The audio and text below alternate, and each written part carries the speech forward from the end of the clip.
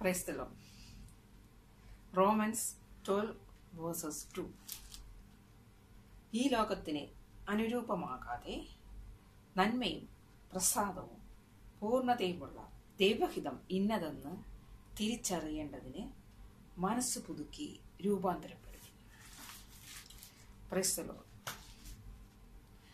നമ്മൾ ഈ ലോകത്ത് ജീവിക്കുമ്പോൾ തന്നെ ഈ ലോകത്തിന് അനുരൂപമാകാതെ നന്മയും പ്രസാദവും പൂർണ്ണതയുമുള്ള ദൈവഹിതം ഇന്നതെന്ന് തിരിച്ചറിഞ്ഞ് നമ്മൾ മനസ്സ് പുതുക്കി രൂപാന്തരപ്പെടുവിൻ. അപ്പോൾ ഈ ലോകത്ത് നമുക്ക് ജീവിക്കുകയും വേണം, എന്നാൽ ഈ ലോകത്തിന് അനുരൂപമാകുകയും വേണ്ട. അതെങ്ങനെ സാധിക്കും? അത് നമുക്ക് സാധിക്കുന്നതിന് ദൈവത്തിൻ്റെ കൃപ വേണം. ഈ ലോകത്ത് നമ്മൾ ജീവിച്ചേ പറ്റൂ. ഈ ലോകത്ത് ജീവിക്കുമ്പോൾ പലതരം മനുഷ്യരുണ്ട്. നമുക്ക് അവരുടെ കൂടെയൊക്കെ ഇടപഴകി ജീവിച്ചേ പറ്റൂ. നമ്മൾ ഓഫീസിൽ ജോലി ചെയ്യുമ്പോഴും പലതരം ആൾക്കാരുണ്ട്. നമ്മളൊരു ഷോപ്പിൽ ചെന്നാൽ അവിടെ പലതരം ആൾക്കാരുണ്ട്. സൊസൈറ്റിയുടെ ഏത് മേഖലകളിൽ ചെന്നാലും പലതരം ആൾക്കാരുണ്ട്. അപ്പോൾ നമുക്ക് അവരെയെല്ലാം മാറ്റി നിർത്തി നമുക്ക് മാത്രമായിട്ടൊരു ജീവിതം പറ്റത്തില്ല. നമുക്ക് മാത്രമായിട്ടൊരു ജീവിതം, നമുക്ക് ദൈവവുമായിട്ടൊരു ബന്ധം, ഒരു രഹസ്യമായ ബന്ധം നമ്മൾ നല്ലതുപോലെ വളർത്തിയെടുത്താൽ നമുക്ക് ആരുടെ കൂടെ സഹകരിക്കുന്നതിന് ഒരു പ്രശ്നവുമില്ല. നമ്മൾ എപ്പോഴും നമ്മൾ തന്നെ ആയിരുന്നാൽ മതി. മറ്റുള്ളവർ എന്ത് പറഞ്ഞോട്ടെ, മറ്റുള്ളവർ എന്ത് ചെയ്തോട്ടെ, നമ്മുടെ അടിസ്ഥാനം ദൈവത്തിലാണെങ്കിൽ പിന്നെ ഒന്നും നമ്മൾ പേടിക്കണ്ട. നമ്മൾ എന്ത് കണ്ടാലും എന്ത് കേട്ടാലും ഒന്നിലും വഴിതെറ്റില്ല, ഒരു പ്രലോഭനത്തിലും വീഴില്ല. ദൈവത്തിൽ അടിസ്ഥാനമെങ്കിൽ നമുക്ക് വളരെ എളുപ്പമാണ് പ്രലോഭനങ്ങളെ അതിജീവിക്കാൻ, പാപത്തിൽ വീഴാതിരിക്കാൻ എല്ലാം വളരെ എളുപ്പമാണ്. നന്മയിൽ ജീവിക്കാൻ ഏറ്റവും നമുക്ക് ബുദ്ധിമുട്ടുള്ള ഒരു കാലഘട്ടത്തിലാണ് നമ്മൾ ജീവിക്കുന്നത്.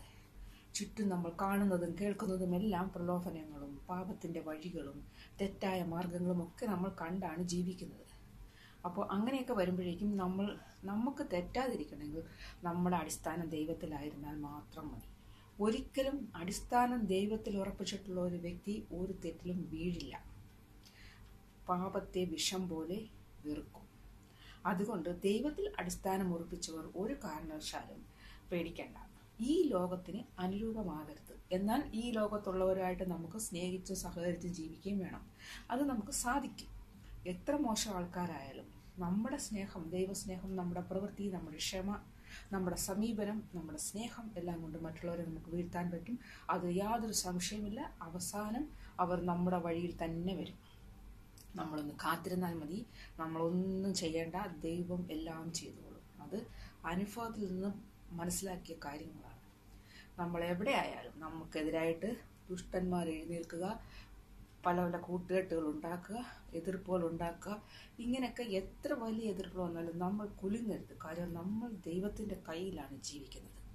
ദൈവം ഉറപ്പായിട്ട് നമ്മളെ രക്ഷിക്കും എന്നുള്ള കാര്യത്തിന് യാതൊരു സംശയമില്ല. മാത്രമല്ല, നമ്മളെ ആയിരിക്കും എല്ലാവരെക്കാട്ടിയും ഉയർത്തി ദൈവം അനുഗ്രഹിക്കുക. എവിടെയായാലും അത് ദൈവത്തിൻ്റെ ഒരു പദ്ധതിയാണ്.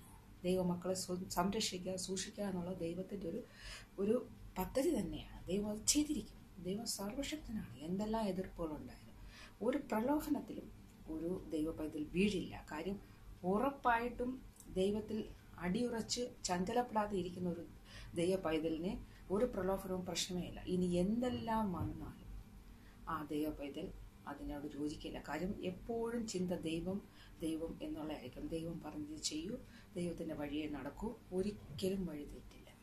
അതുകൊണ്ട് നമ്മൾ ഈ ലോകത്ത് ജീവിച്ച് ഈ ലോകത്തിന് അനുരൂപമാകരുത്. നമ്മൾ സ്വർഗത്തിൽ ജീവിക്കാനുള്ളവരാണ്.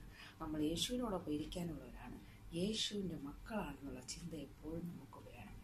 അതുകൊണ്ട് ഈ ലോകത്തിൽ ഉള്ള ഒന്നും നമ്മളെ സ്വാധീനിക്കരുത്. നമ്മൾ ഈ ലോകത്തിൽ ജീവിക്കുമ്പോൾ തന്നെ മറ്റുള്ളവർക്ക് മാതൃകയായി സ്വർഗത്തിലെത്താൻ വേണ്ടി വേണം ജീവിക്കുക. എല്ലാവരും ദൈവം അനുഗ്രഹിക്കട്ടെ. God bless you.